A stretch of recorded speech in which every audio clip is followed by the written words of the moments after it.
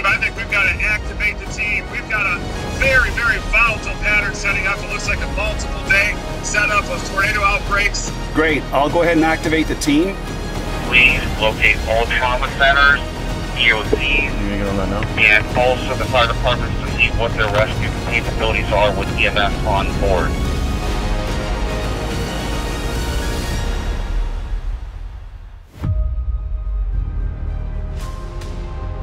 We did going in there and just doing the right thing. If you really look at it, you don't have a lot of warning. My prayer is for the first medical responders and the meteorologists to come together and create a chase team in all these specific tornado outbreaks and be able to get in there and render aid immediately when the need arises.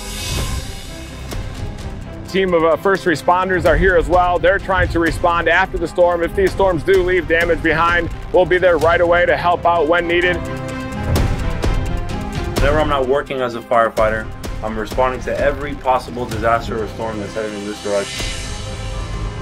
We're getting to these structures, helping these people out, getting them out of a bad situation, and we need to render medical aid. We have the capability, the training, and the time to do it.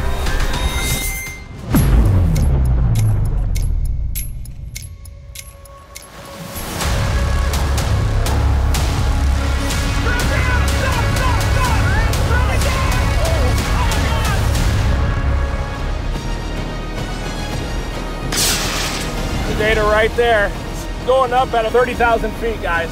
We're launching our drone team just a little bit to the east. They're going to be launching to get an aerial perspective. Yes, tornado! Look!